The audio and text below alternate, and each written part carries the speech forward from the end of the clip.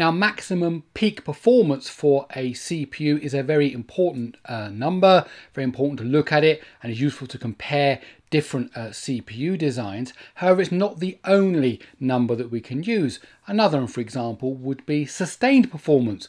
What happens if you run a particular piece of software, a particular task for 10, 20, 30 minutes? Does the CPU slow down due to thermal throttling? And another number we can look at is performance per watt. How much performance do you get? How much can be achieved per watt? And in this video, I want to look at the performance per watt of the Google Tensor G3 system on a chip. Of course, very relevant as you get it in the Pixel 8 phones right now, and I'm sure Google will be using it also in future phones coming soon. So if you want to find out more, please let me explain.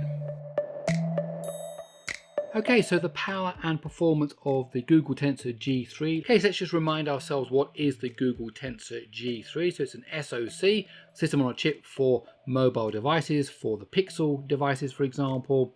And it's manufactured by Samsung, designed by Google itself, probably in collaboration with Samsung, as it does share a lot of similarities with other chips that Samsung make. Of course, Google add in the tensor bit, that's the machine learning stuff on top. When it comes to the CPU, we've got 9 CPU cores. That's quite unusual. 9 cores, 1 Cortex-X3 clocked to a maximum of 2.91 gigahertz, 4 Cortex-A715s clocked to a maximum of 2.37 gigahertz, and then 4 Cortex-A510s clocked to a maximum of 1.7 gigahertz. So that's 9 cores in total. There's an ARM Mali G715 GPU, and as I say, it's built by Samsung, so that's on Samsung's 4nm process. Now, this is not the first video I've done on these power performance things. If you want to know more about how I do the testing, do go back and look at my other videos. But just to recap quickly, basically I take a rooted device, in this case it was a Pixel 8, and then because it's rooted, I'm able to control which CPU core my benchmarks are running on.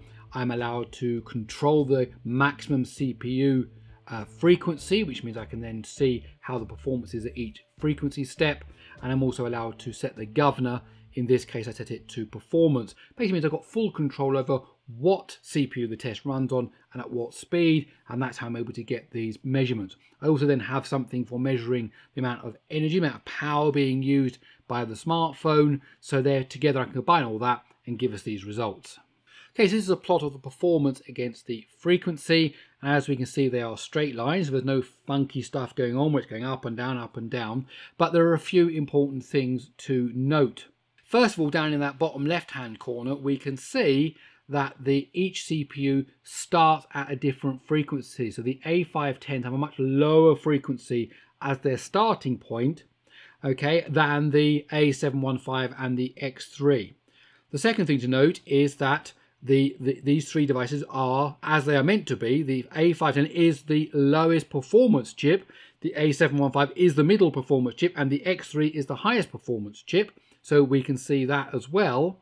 And we can see that as you increase the clock frequency, you increase performance, which is exactly what you'd expect. But the important thing also is the gradient of the lines.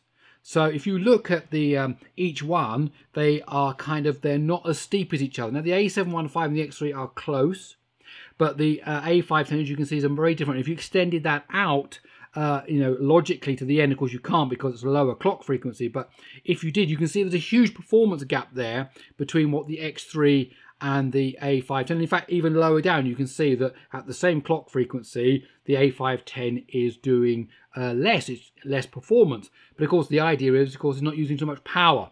And that's what we'll look at in a minute. So though you don't get the same raw performance, you get less power use. So that's why it's the power efficiency cores rather than the high performance cores.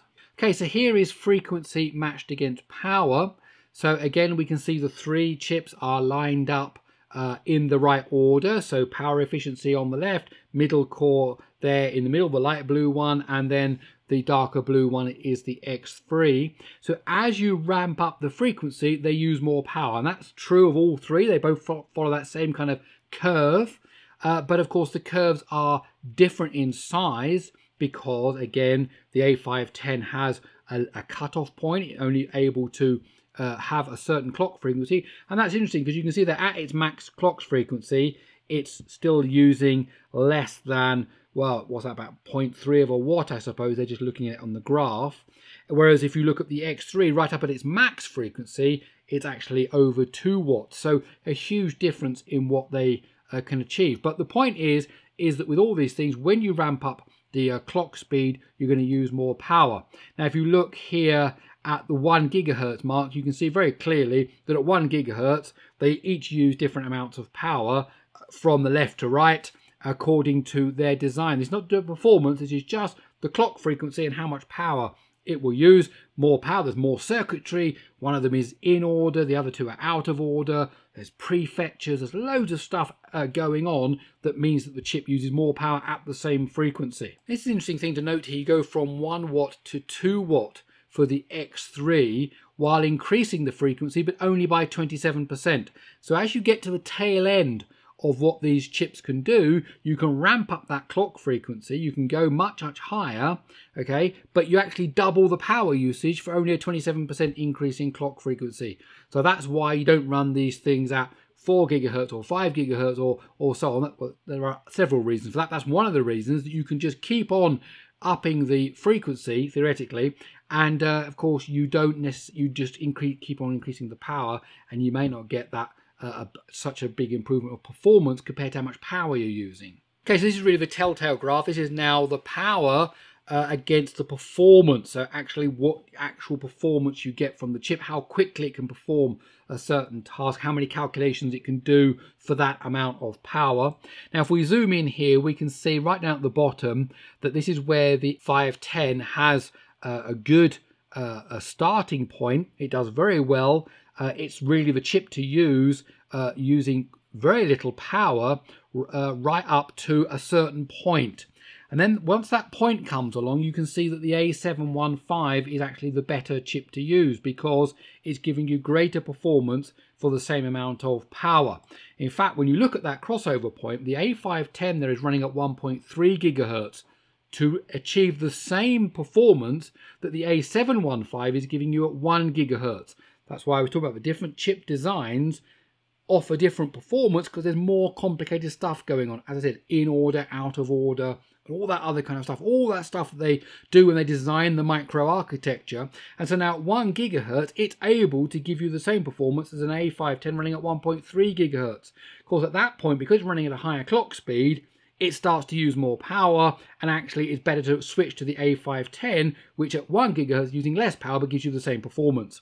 And we'll see that kind of crossover as well for the over into the X3's domain. So here we're back out to the graph, and we can see here in the middle of the graph there is this moment where the A715 starts to plateau, and it would be better to switch over to the X3, that point there. And again, we get this difference in clock speed. So at this level of performance, so we've got, this is how much performance given, how quickly it can do a certain task. At this moment here, the A715 is running at 2.1 gigahertz to achieve the same performance that the X3 is doing at 1.8 gigahertz. And at this point, you get the crossover of the power usage. Better to go over to the X3 because it's doing more in the same power budget. And of course, ultimately, as we know, it goes on right to the end because you don't clock the A715 to the same clock frequency. You clock it much lower, but the X3 goes up and up and up. But of course, it uses more power, as I showed you in that other graph. And the last little graph here, I've put the X1 onto the graph as well, just so that we can see how things have progressed since the X1. So the blue line there towards the right is the X1. Now, because it's towards the right, that means it's offering less performance and uses more power. So the good thing is we can see the A715 and the X3 are to the left and slightly higher, particularly with the X3. So that means it's giving you better performance for less power. And interestingly enough, right over there, that midpoint there, you can see the A715 and the X3 again plot very, very close to each other. So one thing to note though is that the X1 here was tested in the Snapdragon 888. That's what my previous video is about. And that uses Samsung's 5nm process. So as well as the changes in the microarchitecture, we can also see reflected here the differences when you go from 5nm to 4nm. Previously it was 7nm, you know, and so on. So that does have an impact on the power usage and also on the clock speed you can use and also the power and the performance ratios that you get. So one good thing, we're seeing better power performance in all of the chips compared to previous generations. And that's, of course, what we expect to see and what we want to see as we keep progressing different microarchitectures and different process nodes.